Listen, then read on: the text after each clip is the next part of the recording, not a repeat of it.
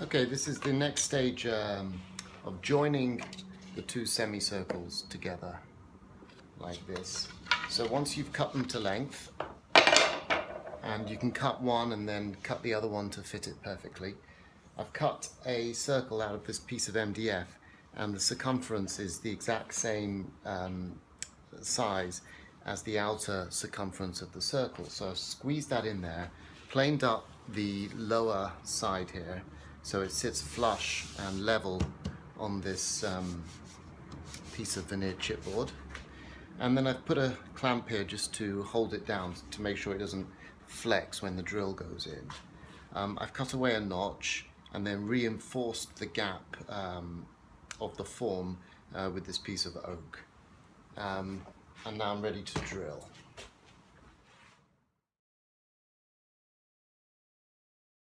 So the principle here is I'm going to drill one hole here and then put a pin through it, and then the other pin from here, and those will cross.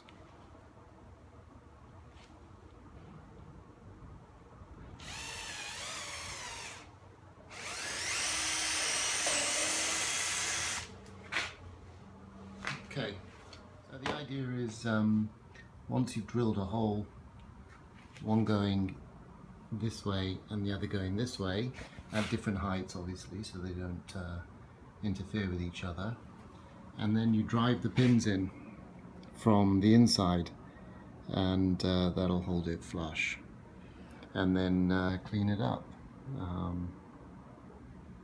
and it'll be strong enough just to hold it there. So I'll show you some finished ones now. Here we go, we've got a whole stack coming up. I needed 24 of these.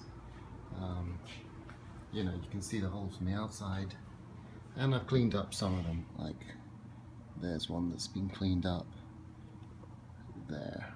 Oops, there. There's one that still needs to be done. There's one that's been cleaned up. Haven't cleaned up the top edge yet, like so. There's one that's done here, just done it, not been cleaned up. So that's it.